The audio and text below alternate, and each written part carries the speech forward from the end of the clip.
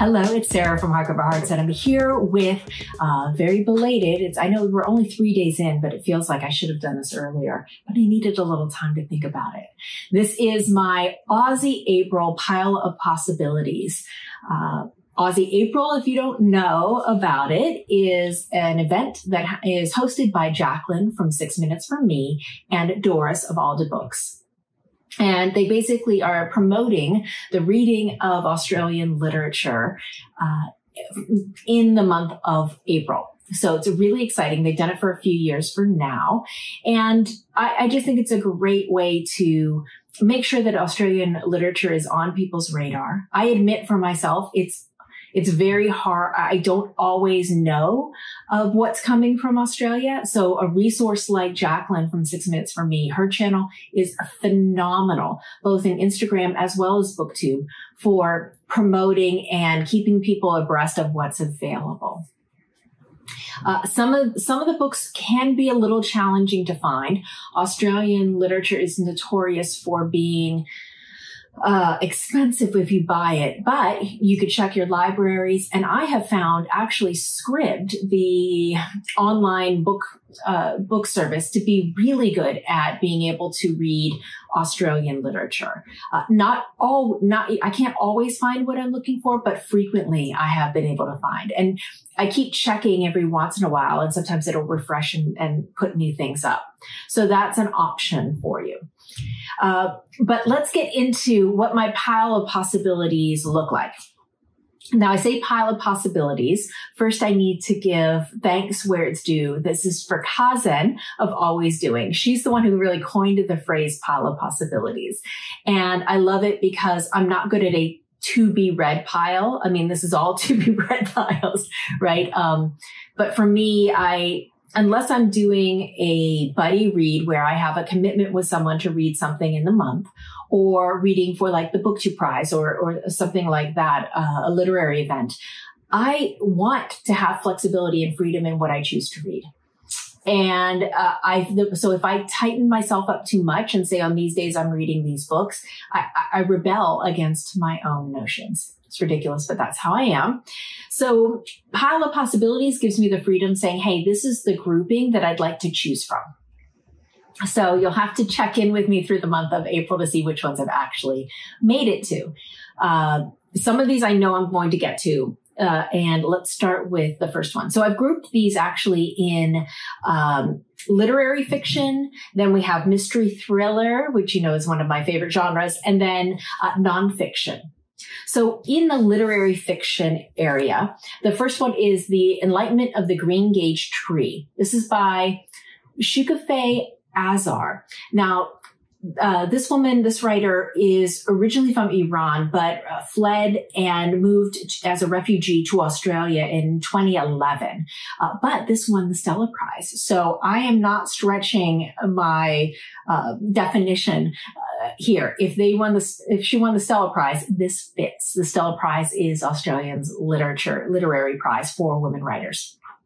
And this is a story of a family that leaves Tehran in 1979 during the political uprising and moves to a small village, and how they adapt to village life, told through the eyes of a 13-year-old ghost.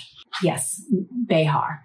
I'm not always a fan of ghost narrators, but we'll see. I'm going to give this one some, magical realism can be really beautiful and a really interesting way to tell a story. So I'm looking forward to this. And I'm reading this with Natalie of A Curious Reader, who has a phenomenal channel if you've not followed her. She's one of the co-hosts for the Invisible Cities Project this year. So just doing some great reading there. So excited by this, and I'm currently in progress with that. And then, so Jaclyn used to live in the United States, and she just recently had to move back to Australia. And through her act of having to go through all of her books, she farmed out a few to a few of us, and I was lucky enough to get this and another book. And I say lucky enough because this actually is on the Stella shortlist, and it's right up my alley. She chose very well. Thank you, Jaclyn. This is Stone Sky Gold Mountain by Mirandi Riwoe. And this is also kind of a refugee story of a family from China who had to flee and have moved to Australia. So I'm really excited about this. This is in a different time setting. This is in the early 19th century right here. So that'll be interesting to see the parallels of those two stories. Another book that I've wanted to read from an author I've only read one book from. So this is from Shirley Hazzard, who was born in Australia but moved to New York City. Well, she has a book that keeps popping up on my radar. You know how one book will recommend another, or as people talk about a book, they reference another. It keeps coming up in those cross references, and it is Shirley Hazzard's Transit of Venus. And this is about some girls who move to London and get involved in London. So excited to read that one because I've heard remarkable things. It's supposed to be one of her best works. And then this one I think I might skip just because we've just had enough of a pandemic. However, I am fascinated with the time frame. This is Geraldine Brooks's Year of Wonders. I've never read any Geraldine Brooks, and this is set in spring 1666, time of the Great Plague. And if you follow my channel, you know that I'm kind of obsessed with Samuel Pepys, the great diarist of that time. And so really curious to see this. It doesn't look that big. So if I have an opportunity, I might try to dig into this one as well. But she's also an Australian writer, so that would suffice. Okay, so those are my lit fic picks. Now let's go to my mystery thrillers. Just got this one, and this is Jane Harper's The Survivors. So I really came to Jane Harper because of Aussie April, and I love a good mystery. What she does well and what she's done amazingly in The Dry, in The Lost Man, is she provides an atmospheric read. And I just love those. I love when you feel like you're in a new place. You feel like you're there. So I'm expecting that as well. Now, one of the knocks that I hear about Jane Harper is that she does incredibly narrow books with very few other ethnicities other than white Australians. So, I am looking to see if she can expand a little bit. Australia is a very diverse place. It is. And so the idea that you're only encountering, these characters are only encountering people who are like them, is a very insular worldview. And I would like a more expanded one as a reader, as I pick up books. Now I agree you're supposed to read you write what you know. But that does speak to, does she not know? Does she not engage in the world outside a very limited scope? So that's all curious to me. We'll see how this one goes, but that's a lens that I'm kind of walking into it with. Then I've just started falling in love with my next favorite mystery series. I've been doing a kind of purging of my NetGalley backlist. And in that, I ended up reading 2 Phryne Fisher mystery series books by Kerry, Greenwood. And I'm here to tell you, I am absolutely a convert to this world. It's set in the 1920s in Melbourne, and it's just incredibly vibrant. We have Phryne Fisher, who is a very wealthy woman. I think she's a lady. She has some kind of title, very wealthy, but she had a hard scrap life growing up, and she's a private investigator and she solves crimes, but she's also just an independent, sexually active, very curious, very intellectually curious person with a big heart. And I just love her character. It's also really lush with details like costumes and rooms and environments. And so you just feel like you're completely immersed in this world. And I find the writing great. The subject matter, fantastic. She always goes into these really interesting backstories, and you could tell she does her research. So I have read number 4 and number 9. I liked both of them. I'm going to go back and read Cocaine Blues, which is the first one. So really excited to kind of start as one should with a new series at number 1. So I hope to get to that this month. So the next one I'm incredibly excited about because this appeared on this year's Stella Prize as part of the long list. This was recommended to me by Mel from Mel's Bookland Adventure. I'll put a link to all of these people's channels below because they're all phenomenal. This is The Wandering by Intan Paramaditha. And it is supposed to be phenomenal. It's like a choose your own adventure story, but really well written. Everyone that has read it says it's super fun. So I'd like to dip my toes in and see what it's like. I bought it on Mel's recommendation just because she said it was such a blast. So I'm incredibly excited. This is one that I'm going to try to prioritize to get into because you don't read all of it. You kind of choose your own adventure, follow a path. If you make this choice, you go here. If you make that choice, you go there, kind of thing. Sounds very creative and very interesting. So, especially knowing that it was done very well. So that's that one. And then for my pick for nonfiction, this is the other book that Jaclyn sent me. Oh, so excited about it. This is Blueberries by Ellena Savage. It says, what kind of body makes a memoir? And this is kind of a collection of essays. They're saying that this kind of breaks genre and breaks form because there's a lot of things in here, which makes, I love stuff like that. I love intellectually interesting material. And this was longlisted for the Stella Prize, but did not make the short list, unfortunately.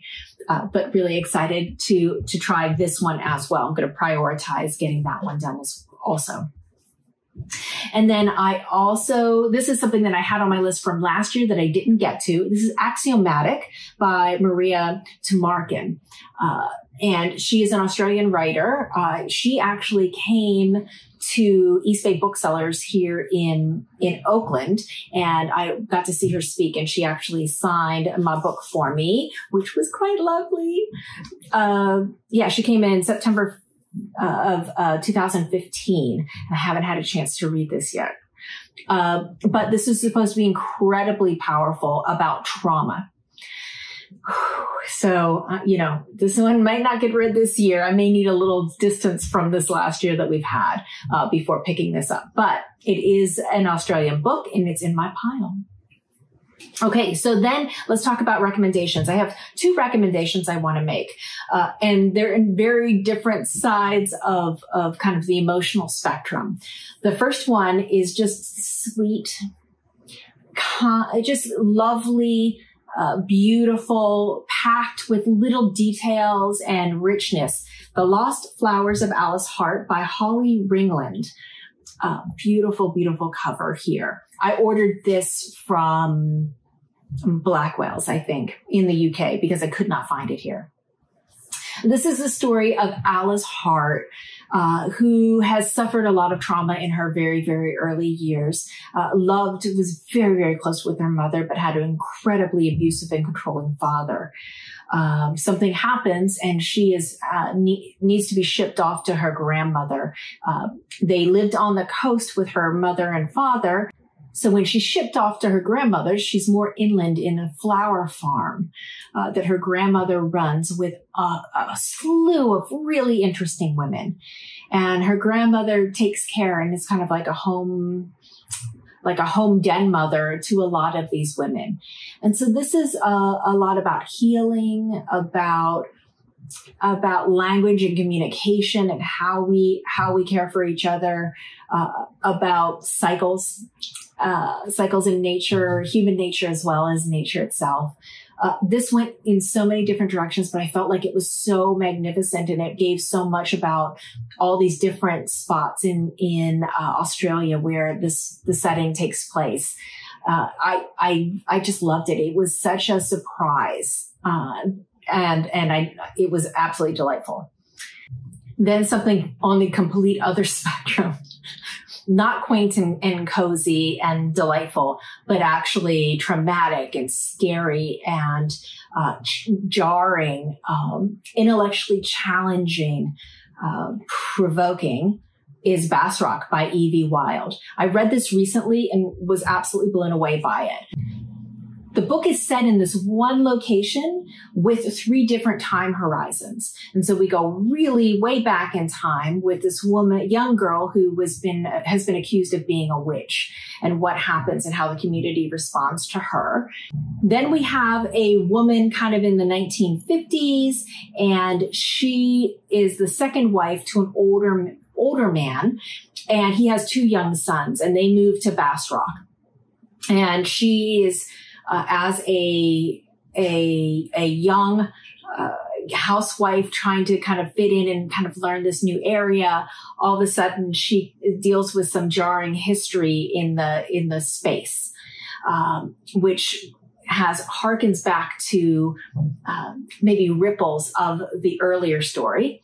And then we also have a modern day story of a woman who is kind of in a challenging place in her life, and her family. And she is trying to go through the house because her family member has died, and she's kind of clearing it out. And it's just, there's so much there, but there's a lot about misogyny and about violence against women. It's jarring. It's, like I said, and it's scary. It takes you right up to a lot of scary points and a couple steps beyond. So trigger warnings for it, but it is a remarkable book. Remarkable. It's also on the Stella Prize shortlist currently. So I really recommend reading it. And I think it's widely available, which is also a good thing. So that's my list. That's my pile of possibilities for Aussie April. Please let me know, have you read any of these? And if so, how would you prioritize my reading? Should I get to something a little earlier? I would also love to know, do you have any recommendations for me of Australian books or Australian authors that you think that I would particularly enjoy? So that's it for me for now. Thank you so much for watching, and we'll look forward to talking to you soon. Bye.